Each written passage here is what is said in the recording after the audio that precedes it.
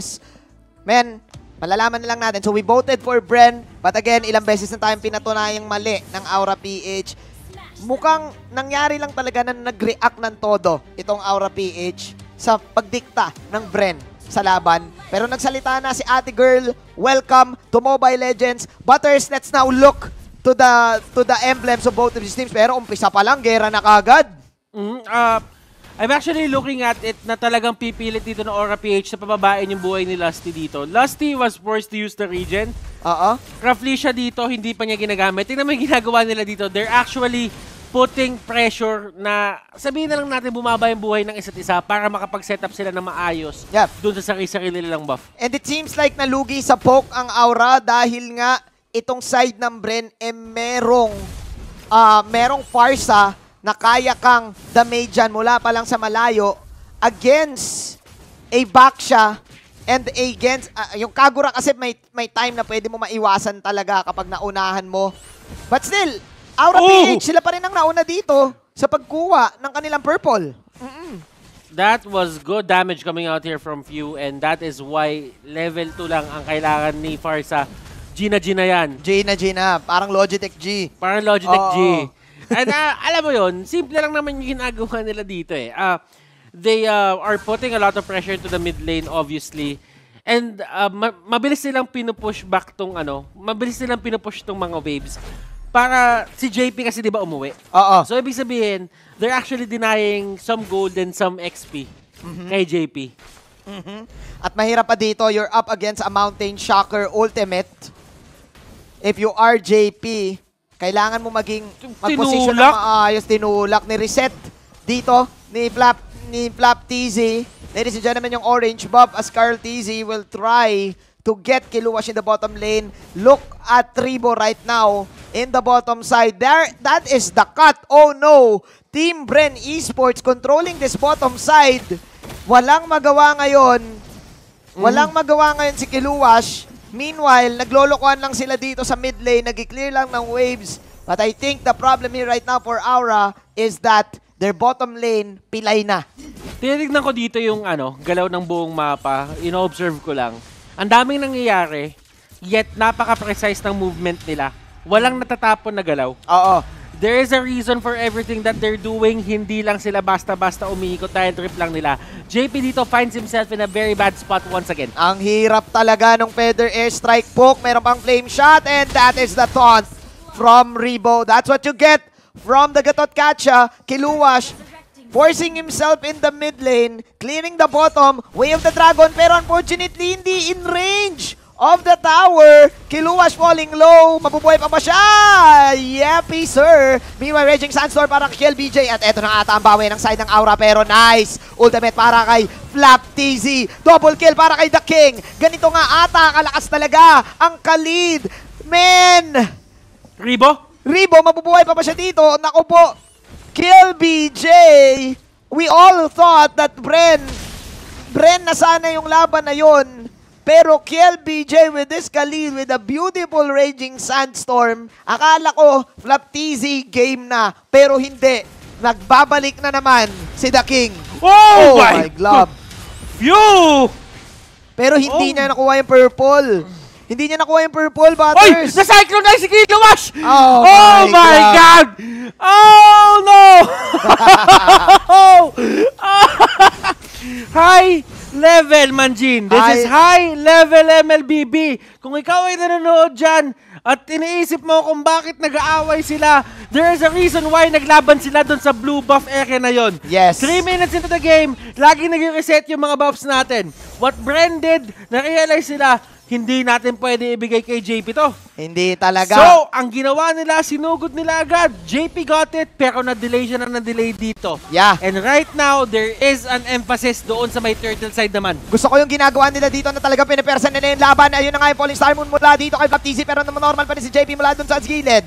Few now with the Feather Airstrike. Walang nagkapatayan. Both of these guys, they want to control the macro play. Babalik tayo sa sinabi mo kanina, Butters, na yes, gusto lang sana cancelin ni Few dito yung purple take, pero nakakuha pa siya ng extra bonus dahil besides na nakapatay siya, nabuhay pa siya doon sa attempt ni Kiluwash na makill siya because of the Cyclone Eye. So right now, BREN, they are in control. They are winning the war as well. Look at the bottom lane. Look at the top lane. Nawala na sila ng turret dito. And they lose another person. Nawala na naman si Kiluwash. Oh my. I think pag umaabot din tayo sa bandang late game, kaya ako pumapabor sa lineup ng BREN, mas makunat sila because of the Hilda, Esmeralda, and Gatot Kacha. Pero nagme-make sense tong backshot pick for them to really burn down the sustain. But meanwhile, Plaptizi is too deep here in the mid lane. Mountain Shocker para makancel dito, but the King is here once again! Desert Tornado to sustain, but no! Hindi na kailangan dahil si Carl TZ ay meron ding panghiwa ng sarili niya. 5-3, hindi pa nababasag ang mid, pero BREN, inaabangan nila ngayon ang next purple at eto na yon. They are really putting a lot of pressure dito sa may mid lane. They want to take this before the turtle goes up. No one is setting up at that certain area. Meron na huli dun sa may likod. Lusty dito is fighting 3 people and Avatar of the Guardian is there.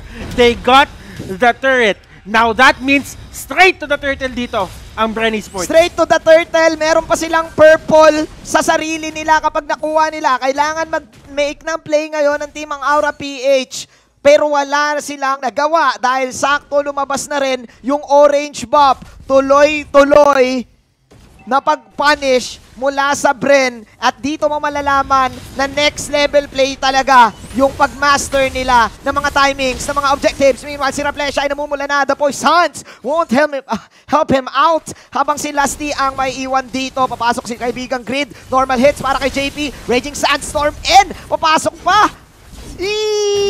No! P-Ballers, killing spree para kay Carl TZ. Naman Jin, habang nangyayari lahat yon, look at the buff dito ng BREN Esports. They're actually saving it para sa next labas dito ng turtle.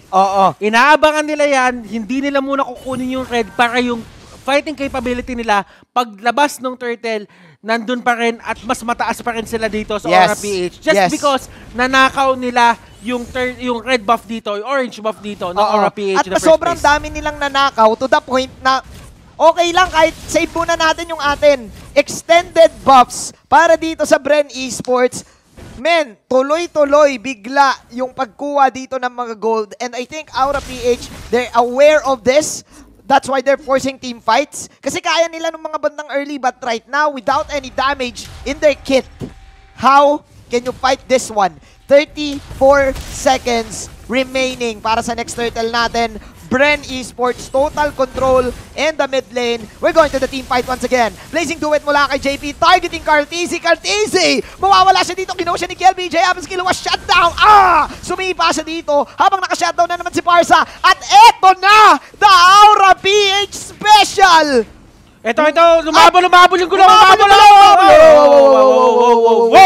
Wow! Plaptizi! Slam dunk! Huli ka ngayon! Hindi ka pwedeng gumulong-gulong dito. Sabi ni Plaptizi, Aura PH with a snap. Nakakuha sila dito ng onting counter go. Masyado bang malalim ang BREN doon? Masyadong malalim yung BREN. Tingnan mo yung ginagawa dito ni Kartzy. He went in for Grid. Si Grid may dash in din.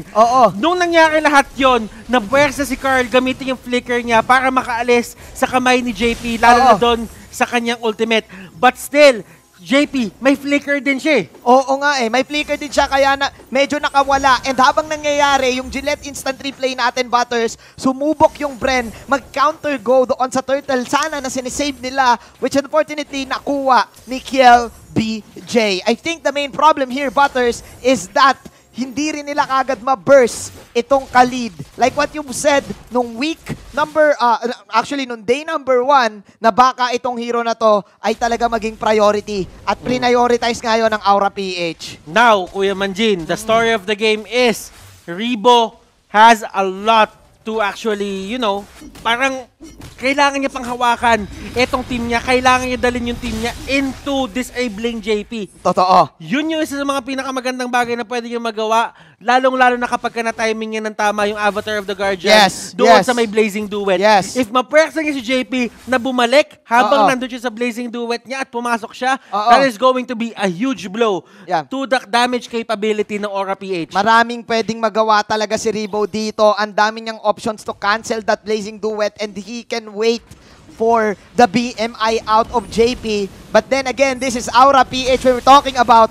Butters, they know their kits din. Alam din nila na pwedeng dumating yung Avatar of Guardian, kaya siguro tinidisrupt din ni Raplisha yung every movements na gustong gawin ng BREN Esports. At ang crucial nun. Kiluwash, now falling down. Avatar Guardian connecting onto 3. Oh, pero nakukulang ata dito ang side ng Aura P ng BREN Esports. Oh no! 3 on 2 ang nangyaring laban. Ang si Flap TCN nandito na. Nakikipagbugbugan. Eto na nga, 4 on 3, ladies and gentlemen. Buhay pa rin dito si kaibigan GB pero hindi na. The Stardust Dance was enough to land in the damage. And ubos ang asawa mo. Wipe out. Aura PH falling down. BREN Esports just like that, not like this, sabi ng Aura. Mukhang kukunin na nila ang Game 1. Mr. 5 minutes, hindi na kailangan. Tapos ang laban. And high level of MLBB it is.